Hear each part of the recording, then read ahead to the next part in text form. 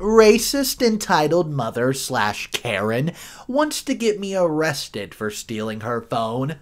Here's this story. It's my phone!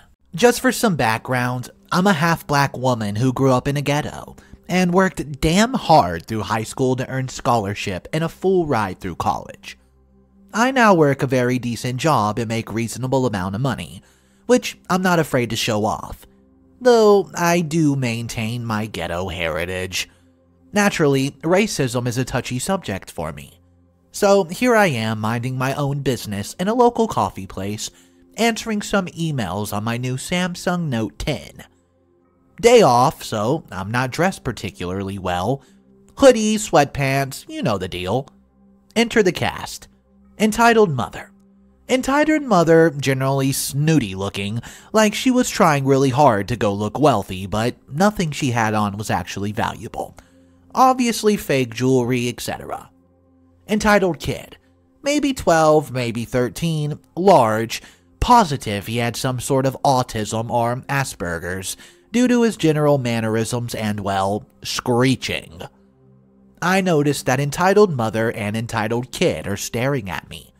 Not a big deal, especially since this is an upper-class area and I'm, well, me with my demeanor.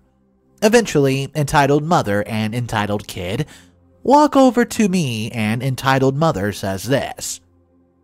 "You, where'd you get that?" I bought it." "How?" "How do you think?" "People like you can't afford phones like that. You must have stole it." At this point, I'm in some sort of shock and speechless. She follows up with, "I should report you to the police, but I'm willing to let this go if you hand the phone over to my precious baby now." Why would I do that? "Because you stole it and don't deserve it." "You're not getting my phone, chick." At this point, the manager or supervisor or assertive staff member, I'm not sure, but I'm calling him manager from here on, walks over and notices the situation and tries to calm everyone down. Ma'am, I need you to calm down. This is a coffee shop." "This woman called me a jerk after stealing my son's phone." Wait, what?" "I want a refund, my phone back, and some compensation." Ma'am, you need to give her the phone back or I'm calling the cops." "It's my phone." "That's my son's phone, you jerk." Ma'am, that's clearly not your phone. I will call the police if you don't give it back." At this point, Entitled Kid is screeching. I can't really make out what he's saying, but he's reaching for my phone. Having dealt with racism all my life, I began to go off at all three of them, so naturally police were called. The police immediately apprehended me, and only me, and confiscated my phone. They also took Entitled Mom and Entitled Kid in the manager's statement before taking mine last. All three of them told the cops an exaggerated version of the events. At this point, you'd have thought I was some homeless black person who just mugged a 13-year-old if you believe the story they say. I gave them my statement and told them I would refuse to cooperate in any further until they checked security footage. The coffee shop refused to let them check since, as far as they were concerned, it was clear I was a thief, and I've been apprehended, so what's the point? Eventually, the security footage was checked after several minutes of convincing, and everything became very awkward after that. The police awkwardly apologized and even went out of their way to say, quote, "We weren't working on racial stereotypes, just responding to the scene that was reported." None of the coffee shop staff actually said anything to me once I was apprehended. Guess I'm not going back there now. Entitled Kid never stopped screeching even as if I left after being released from the police. Entitled Mother seemed completely unfazed by the footage, continuing to claim that I must have stolen it from someone else because my type can't afford those phones. So that was another day of ruined by entitled to parents and racial profiling.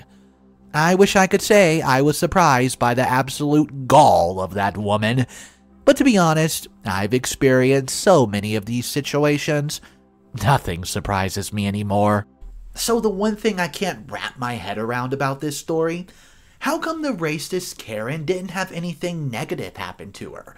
The police should have arrested her. She literally lied, caused a scene, made the police go down there for false accusations, and she was being racist. I have no idea how she didn't go to jail for that. But guys, have you ever seen a Karen out in the wild? Drop your story down below. I love to read every single comment. Our next story, we're not letting up. It's going to be another entitled mother who vandalizes a car. Why? Because OP will not give up the parking spot. This one is crazy. I work in an office building with about 36 companies operating on the premises.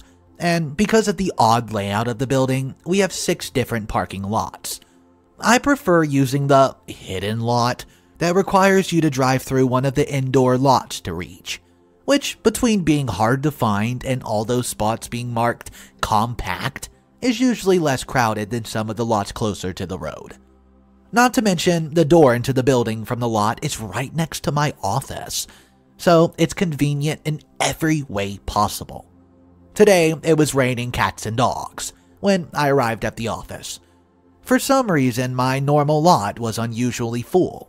However, someone pulled out a prime space just as I arrived, giving me much shorter walk through the wetness to reach the door. I exchanged polite nods with the guy leaving, then pulled into the space behind him. As I'm getting out of my car and grabbing my laptop bag, I hear some distant car horn honking, but thinking nothing of it since it's practically on the side of the lot, when I turn around to head inside, entitled mom rolls up in an oversized SUV and slides to a stop on a wet pavement between me and the building, splashing me with a bit of a puddle in the process. "That spot wasn't for you." "Excuse me?" "The parking spot. I was waiting for it and you stole it." "Where? The highway off-ramp?" "No, I've been looking for a parking spot for 20 minutes, and when one comes open, it's for the person waiting." At this point, I look up and take stock of the whole row of empty spaces that she's ignored to come over and harass me about taking her space.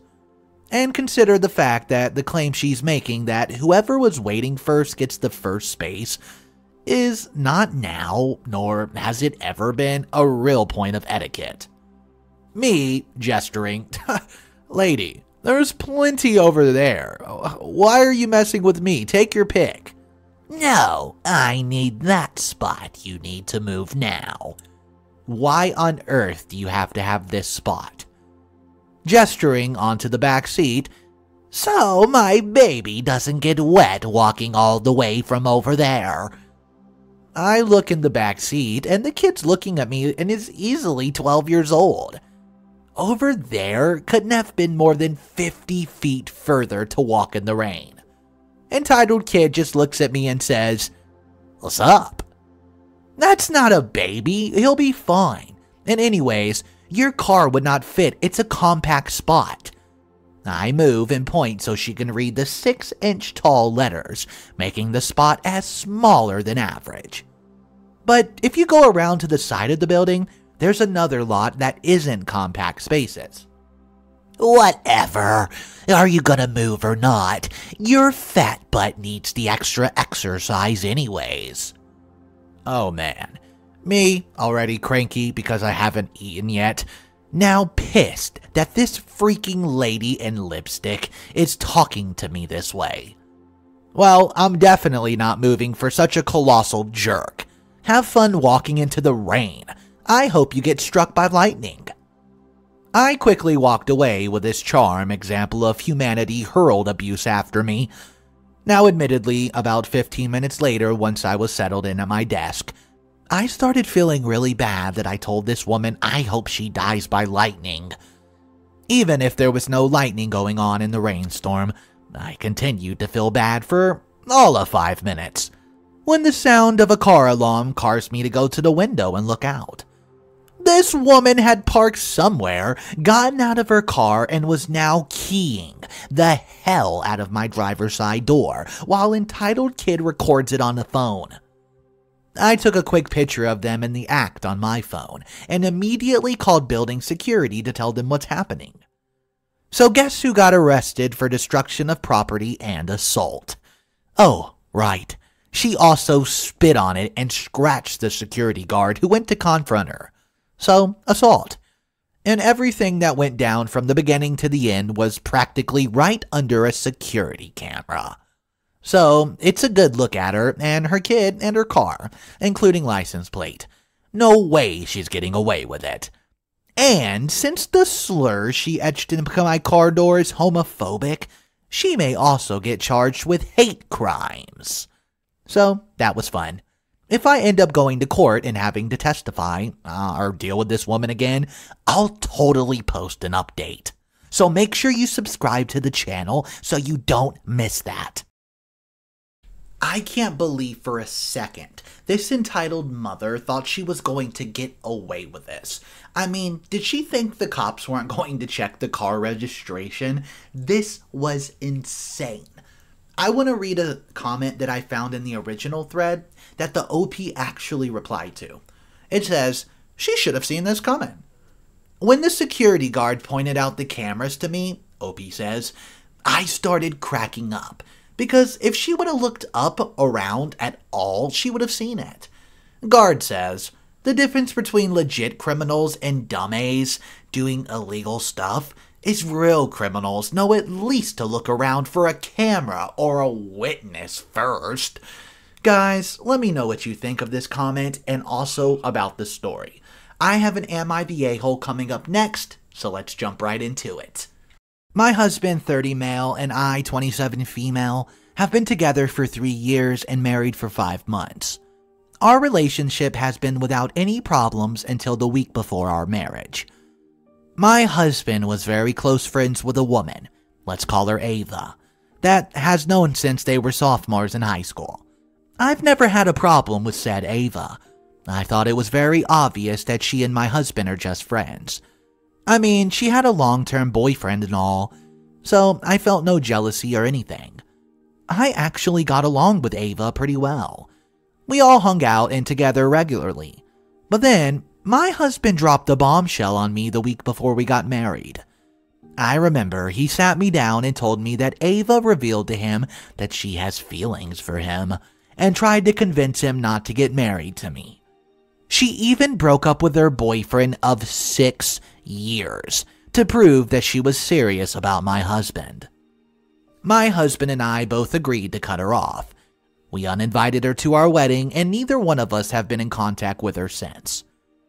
It was my husband's 30th birthday yesterday. He just wanted to have a dinner with family and friends, so that's what we did. So, we're all in the restaurant eating when all of a sudden, Ava walks in. She walks to our table and says she did not mean to intrude. She was just getting dinner by herself and saw us. She then wishes my husband a happy birthday. I expect her to leave, but then my husband asked if she wants to join us. I looked at my husband like, what the duck are you doing? I'm visibly uncomfortable and irritated. I stand up and tell Ava that she can have my seat. Then I walk out, get an Uber, go home, because I want absolutely nothing to do with her.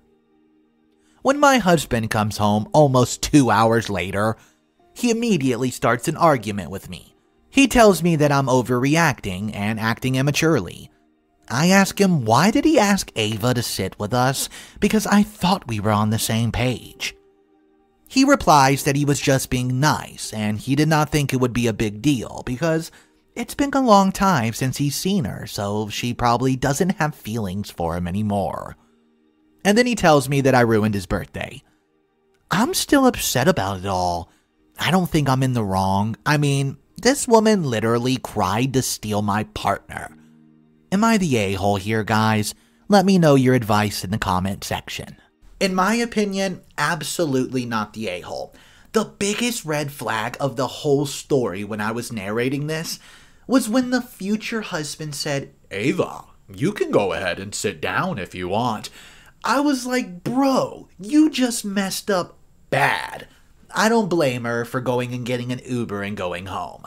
Let me know what you guys thought of this story in the comment section down below. And if you think that the OP is the a-hole, that's okay. But just tell me why in the comment section so we can talk about it.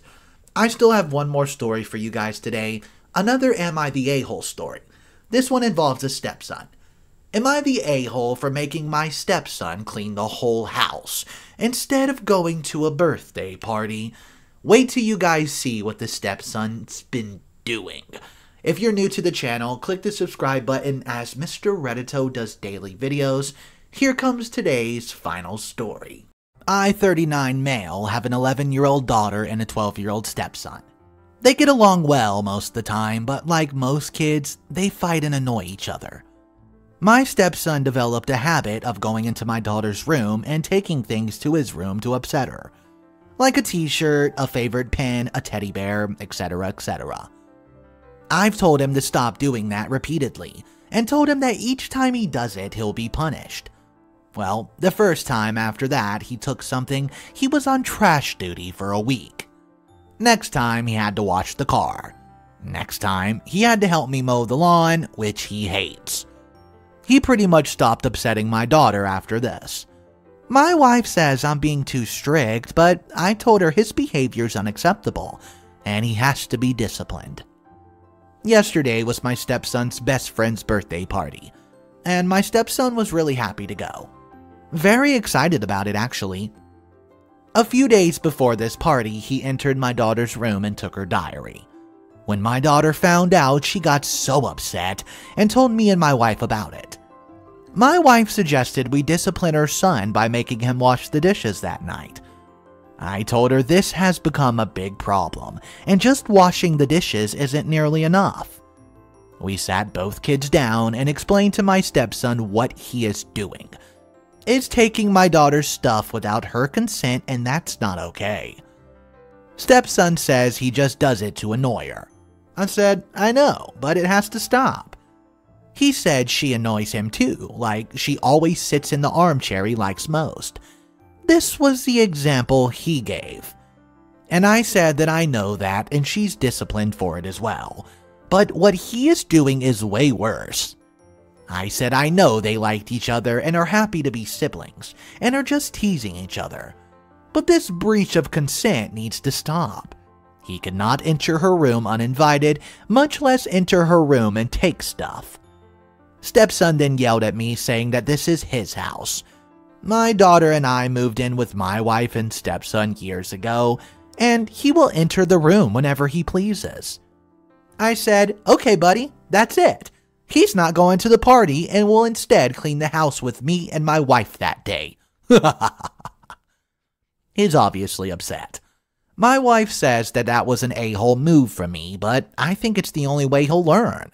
Let me know what you guys would do in the comment section down below about his discipline. So, in my opinion of this story, I don't think the punishment was too harsh. But there was a comment that I read which I would like to read to you all. Let me know how you feel about this. I'm also a bit hung on the division between your wife and you on punishment. He absolutely knows you two don't agree. You and your wife need to sit down and agree on the punishment. And then she needs to be the one to present it with you in attendance. Otherwise, he sees you as a bullying interloper and knows she doesn't concur. Nothing good comes of disagreements on parenting styles. I didn't really think of that before I was thinking about my opinion, but let me know what you guys think of that comment. I would love to hear from you guys. That's all the stories I have for you today. I hope you guys enjoyed. And remember, if you want to support the channel, all you have to do is press that like button. Okay guys, I'll see you tomorrow.